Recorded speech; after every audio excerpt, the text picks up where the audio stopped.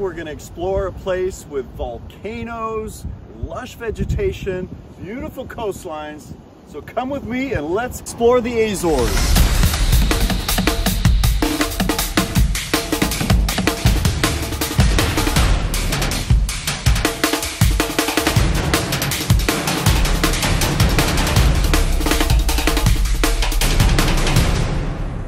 Today, we'll take you to an archipelago of islands that lie in the middle of the North Atlantic.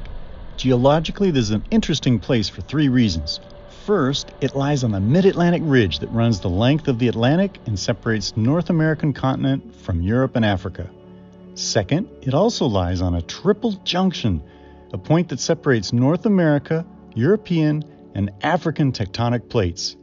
And third, to top it off, the archipelago also lies on a volcanic hotspot where a plume of hot material rises from the core mantle boundary.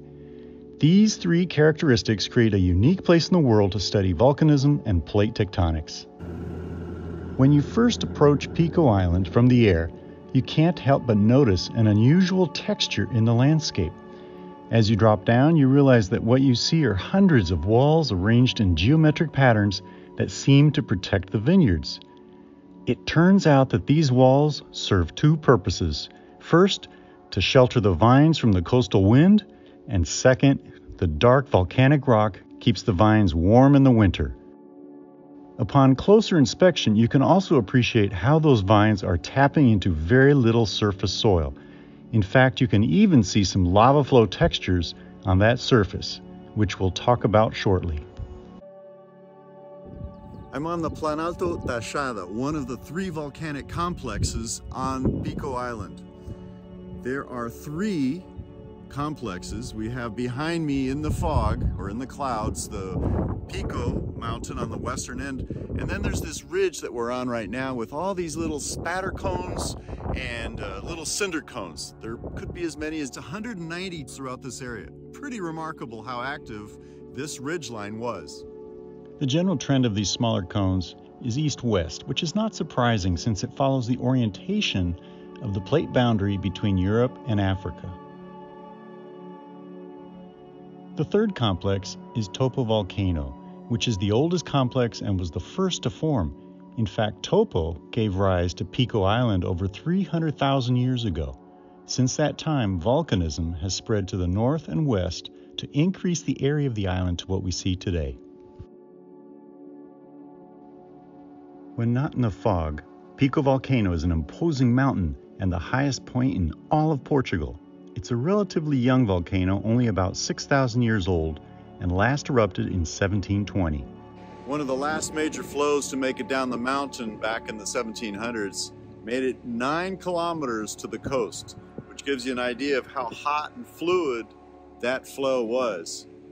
In addition, the mountain's pretty steep, so it had a lot of momentum from flowing down the mountain. If you look back at the volcano, you can see a dark streak or band that corresponds to the last flow. And if you come to the coast, there is very little vegetation in the area where the flow made it to the sea. And the little vegetation that exists is still trying to get a foothold. As you come to the toe of the flow, you get a myriad of shapes that reflect the viscosity of the flow. These are called pahoi-hoi textures.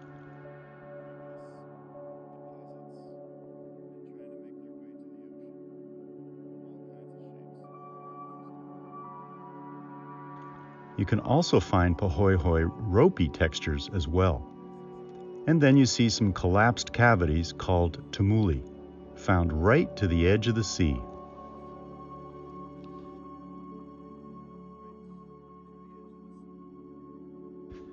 When you walk to the edge of the flow, you have to be careful because you could be walking on a lip with nothing below it, and sometimes they do collapse. The lavas are very porous. See all those little tiny, tiny vesicles. And it's very rough. Not recommend walking barefoot on this.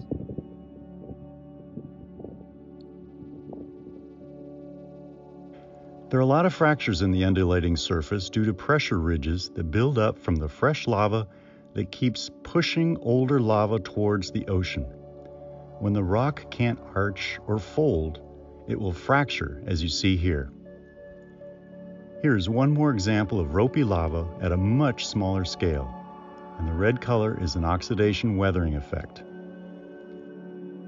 One of the remarkable things about this island are all the little villages, and right behind them, they use these mountain hillsides all the way to the top for agriculture, for terracing, for wine growing, or any other kind of agriculture.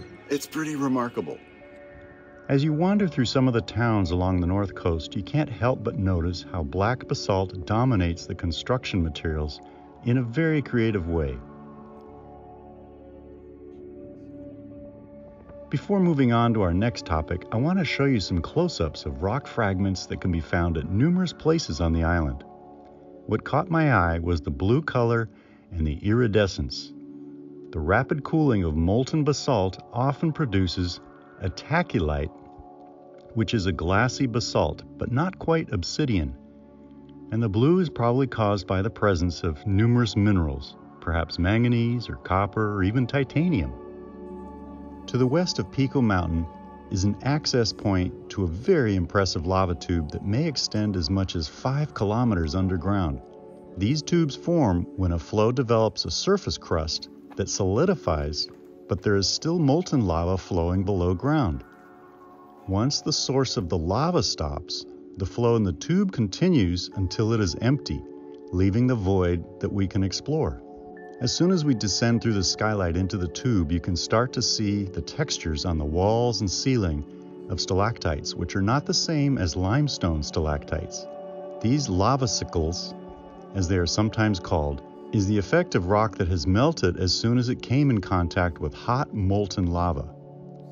You can also see some red and even yellow mineralization on the rock surfaces, indicating the presence of biomineralization by bacteria and mold. After spending an hour underground, it was time to leave the tube.